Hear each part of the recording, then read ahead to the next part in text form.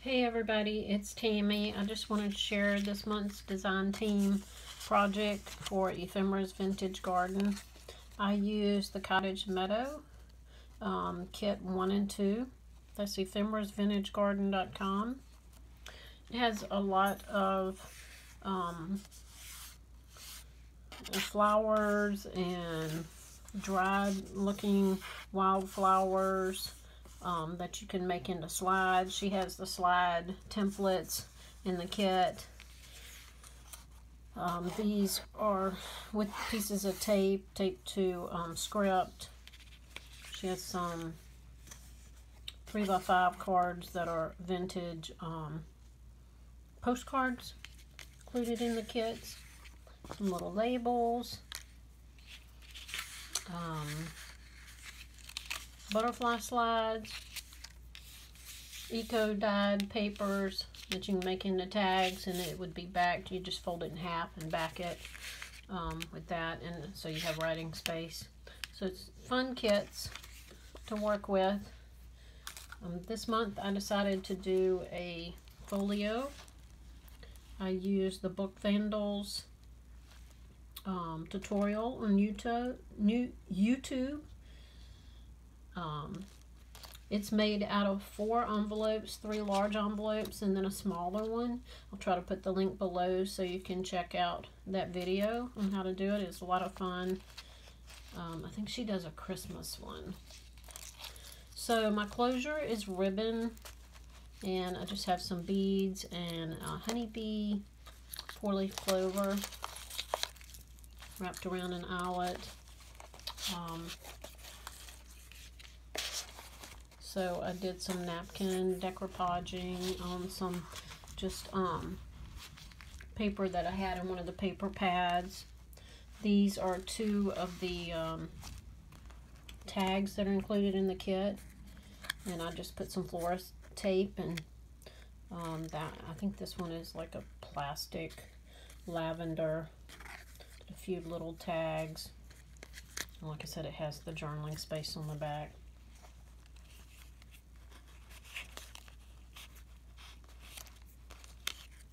Another one, the paper flower on it, and the butterfly. So what I have done on the cover of this journal is I put some of these clear photo corners. I got them on sale at Hobby Lobby, and I just attach these tags. They just slide right into the little pockets, and you could easily just remove these if you didn't want that bulk on there. I mean, they're flat, but you could put other tags or just take the corners off if that's not, what you wanted. So the folio opens, and there's a large pocket in the front. And I have a large journaling tag. It slides out. I just enlarged this tag and did a faux silk flowers there. And there's journaling space on the back. Whoops. It's just on a bulb pin. Don't want to lay flat there, but that goes in the pocket. This is one of the envelopes included in one of the kits. And I just, I didn't attach it together. I just left it open so I could put some goodies inside. This is from one of the kits, one of those 2 kits. And it's a really cute little envelope. So again, I have these little photo corners that I just slipped it in. I didn't want to glue it down because it was so pretty.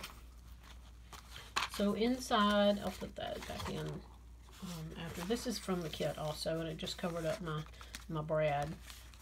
That held my thingamajig on there. Okay, so I don't know about your week, but my week has been crazy with my computer's gone down, my phone gave me trouble. We had 2 days without internet in the neighborhood. So now that we have internet again, I'm trying to get this taped.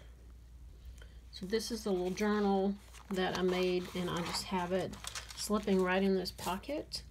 And so if it got full, you could easily replace the journal. This is a faux tag pocket here, the acetate. This tag just slides out for journaling.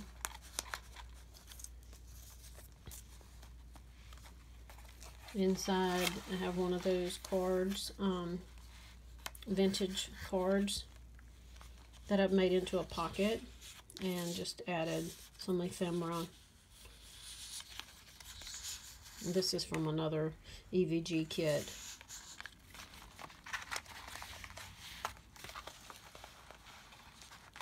I did some stamping.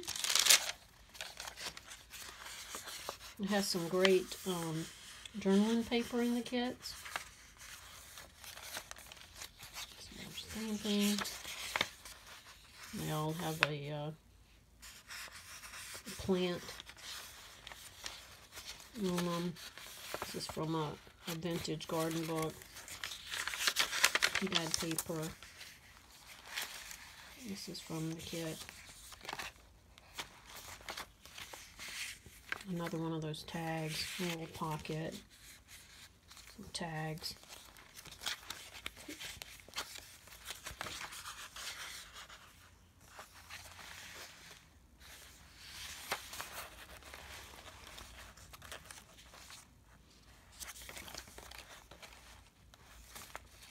So lots of journaling space. Let me see if I can adjust this. Make it a little bit.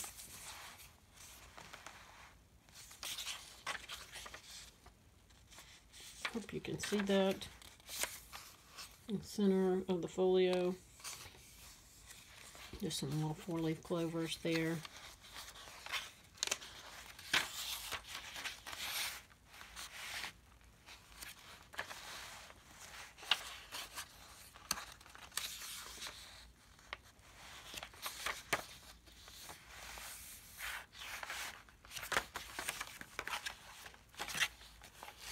So anyway, our internet being out for 2 days really put me behind, and I thought I would try to take a few minutes and record this. Get it up on YouTube today. This is an over-the-page double pocket with a couple of tags here, and it just slides over the top of the page.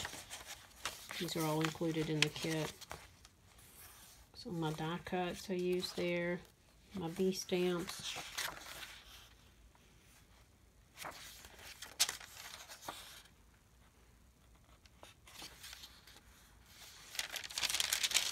So like I said, once it's full, you could easily replace the journal with another one. I just did the 3-hole pamphlet stitch here, and it just slides right into that pocket. This is a pocket that flips out. Just move it over so you can see it. Little pocket here. These slide out for journaling on the back. I did some stitching around the edges. This one just slides in here. So they're easy to size, larger or smaller. This is an envelope that's included in the kit. A note card I had, and this is an envelope, a smaller one. I just slid that in, one of the cards from an image from the kit. And let's see, one of these little paper clips. So this one, I have some ephemera in here. That's from the kit.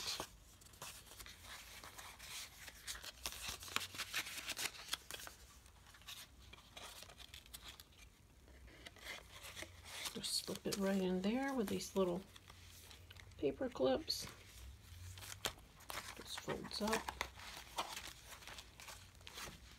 And then this is where the tags go on the outside. And then this way, the folio opens this way also for another pocket. A tag that slides out. A little file folder with some more tags that are included in the kit.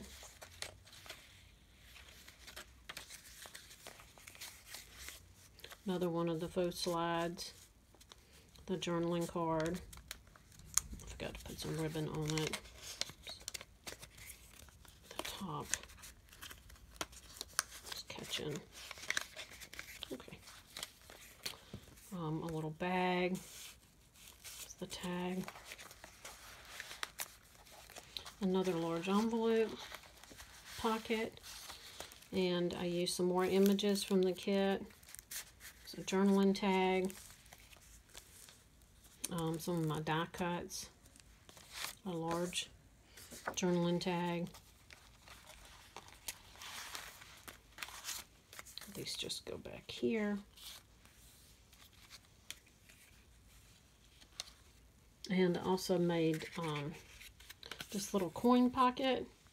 This was following the instructions from Gina's The Firefly Studio 67. I'll put the link below.